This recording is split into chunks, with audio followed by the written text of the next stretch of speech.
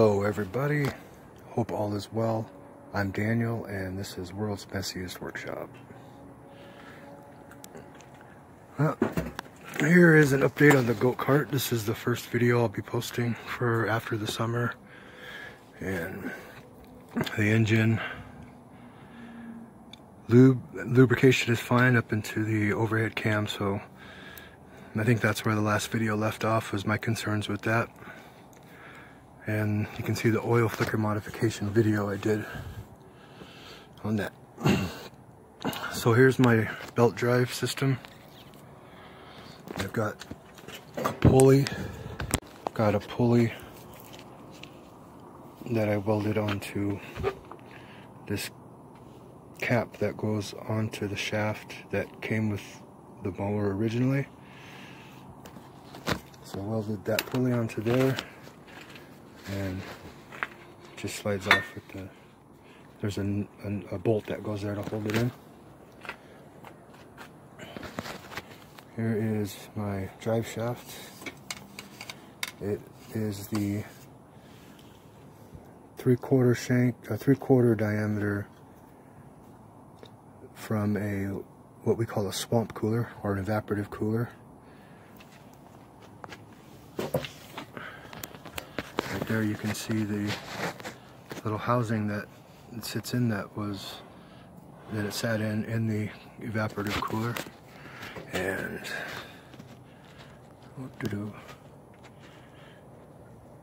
and it doesn't extend out to the other tire.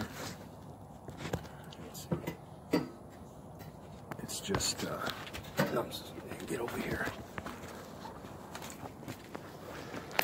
I've still got issues with lighting.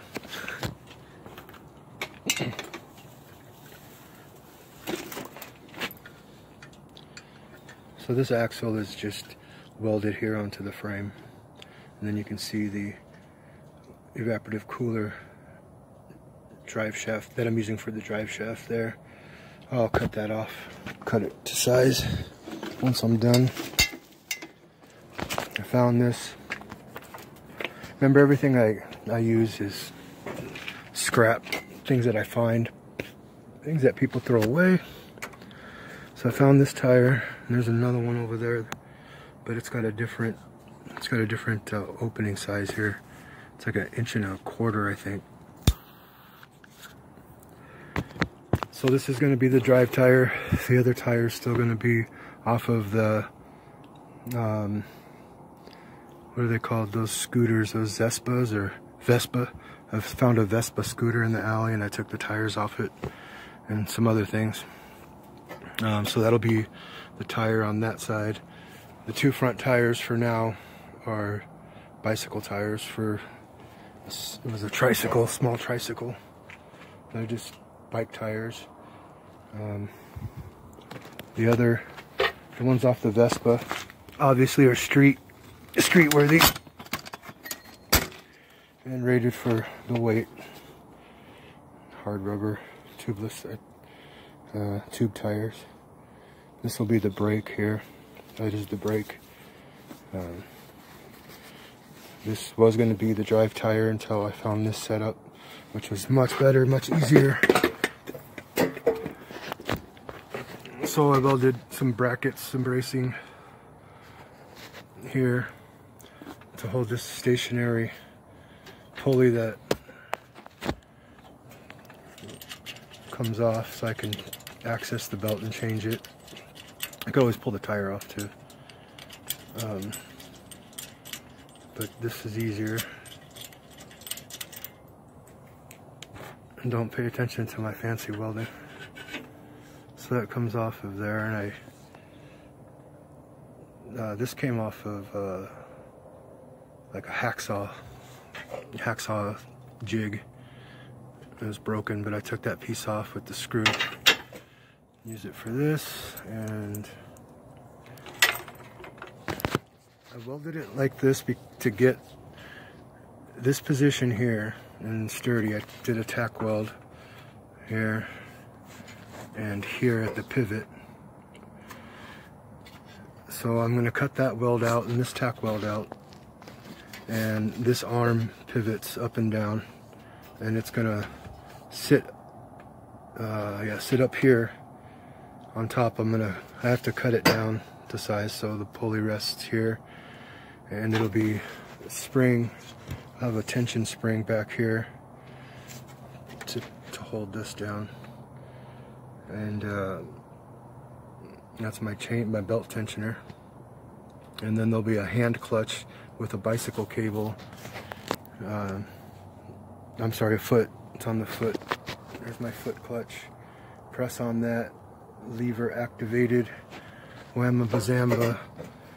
It will release the tension from the belt, and the motor will still run. It's a lawnmower engine, so it's going to run at fairly one speed. And so that's how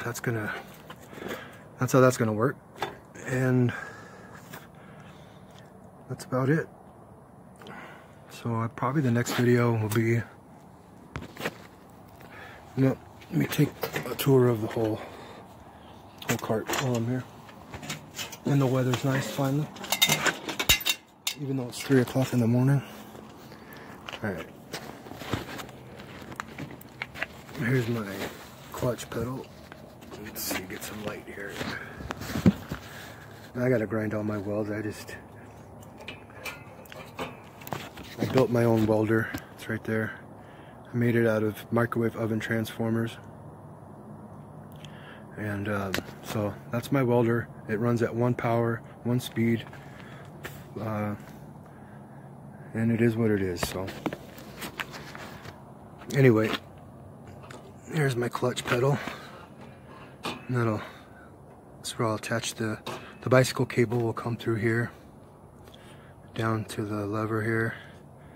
When you push on it, it'll actually pull the cable and release tension on the clutch, or the belt there. So you can apply the brake, which is here, hand brake, and the hand brake came off of that Vespa scooter. I took the braking system off that and incorporated it onto this lever back here, which is held in place by a spring.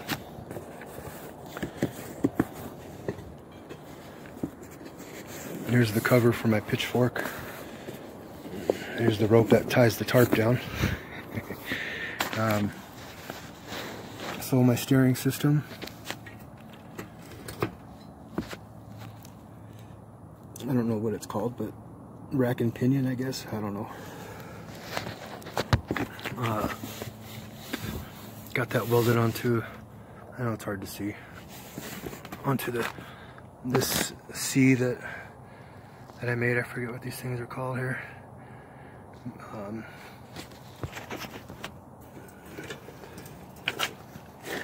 Got some turning action there.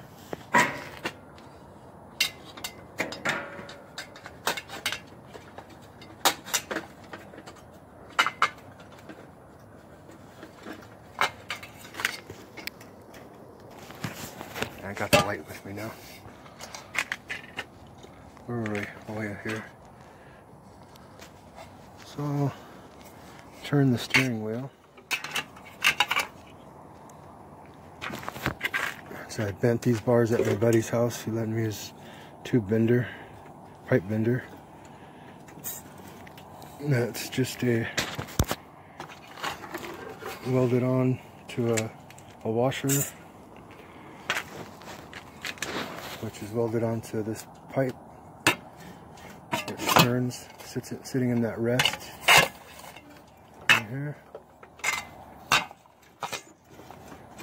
Not very, it's pretty smooth, but it's no fine tuning thing there. I forget why I did that. Oh, let's see. Why did I do that? I don't remember. But anyway. So this is the stop here on this side that I need to redo because, oh, actually that fell off. That's right. It goes on top of there, or underneath. I think it's, yeah, it used to sit right here on top. just goes down, so when you turn the steering wheel, it hits down here and stops, so the wheels don't, you don't oversteer. Enough on that, I guess. And over here to the gas pedal.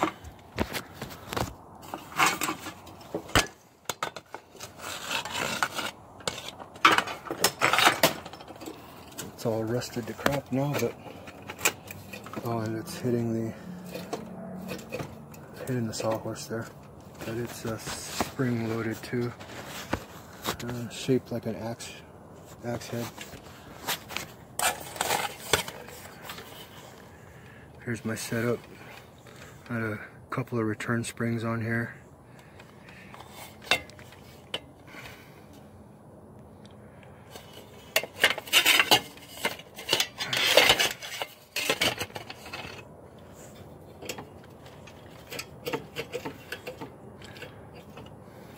That one pulls it back here. This one is to give it a little more tension when you push on it, because it was kind of loose. And the cable will run through this way, through that tab over here, through this tab on the far side, and then back underneath the cart up to the carburetor.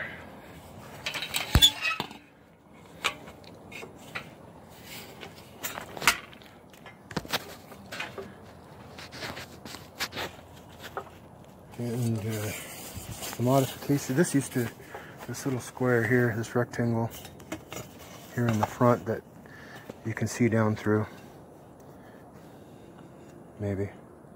That used to be where the engine sat, and I realized that, hold on.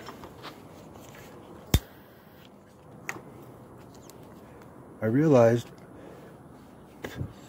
if I didn't have enough belt on the pulley, and I just kind of figured that you need at least, the belt needs to have contact with at least half the pulley to make it grab a hold and turn everything. It could be wrong, could be less, could be more, but at least half, right? So I guess it can't be less. I'm saying. So what I had to do was move the engine back, and that's twice I've hit the power button on my phone. So I had to move the engine back. The pulley, this drive shaft used to line up with the shaft here on the tire, straight up and down, and it wouldn't turn. So I moved it back, I don't know, it looks like 8 inches, and rebuilt a new stand back here.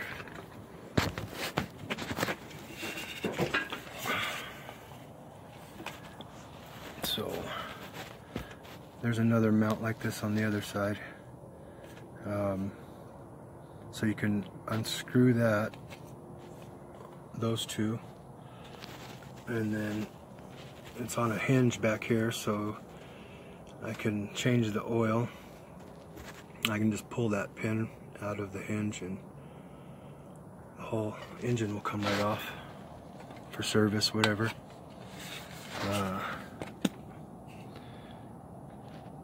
Yep, so there's the plates there. All this is angle iron that I got from people throwing their bed frames away. So this is all, that's what all that is. Angle iron from beds. It's the majority of what I used to build the goat cart. And then I put it on this frame that I found. It's lightweight, square tubing, and I found that it had shelving on it. It was a shelving unit for a store. So, alright, thanks for watching. And if you feel like it, like, share, subscribe. If you don't, whatever.